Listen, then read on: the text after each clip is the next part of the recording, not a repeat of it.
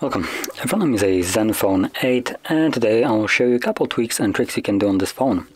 So we're going to begin with the 120 Hz refresh rate, which can be found under the display. And let's see,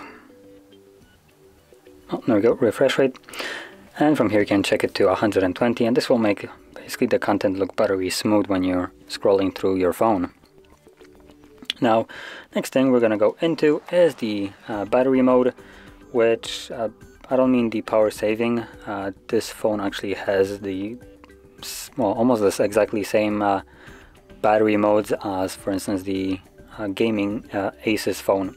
So anyway, let's go into battery, and then here system mode. And as you can see, we have a couple for power saving ones. Advanced is one that will actually allow you to change bunch of the settings, so you can see thermal limit, CPU performance, GPU performance, RAM performance, and so on, along with a bunch of different things that will change how the device performs.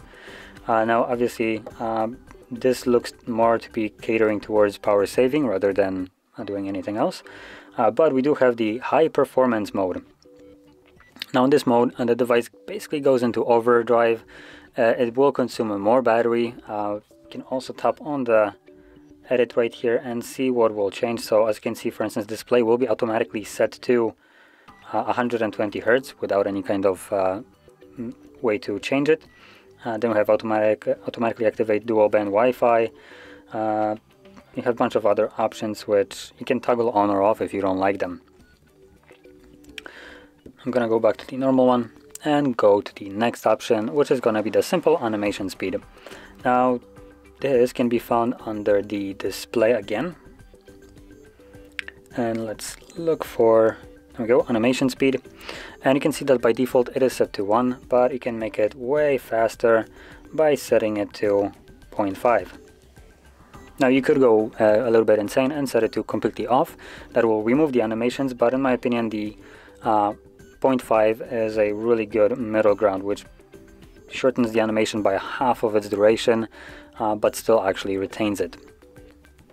Now moving on to the next option that I'm going to show, it's going to be the status bar icons, which allows you to remove all the unnecessary icons from here, assuming they're not associated with the phone, like notifications itself. So anyway, let's go into the system not here. Oh, there we go, status bar icons, and from here you will find all the toggles that you can turn on or off. So as you can see, you can turn off battery. Let's just can see that you can basically turn off almost everything. The only thing left is this search engine setting setup, which is visible right here. But once you deal with that and actually set it up, because you can't get rid of it, for some reason Android doesn't actually allow you to not set it up because reasons.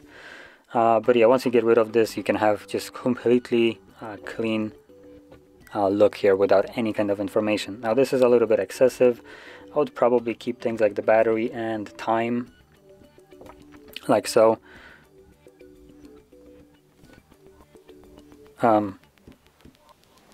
Okay then, I guess time is not being shown. Okay, there we go. It was just glitching a little bit.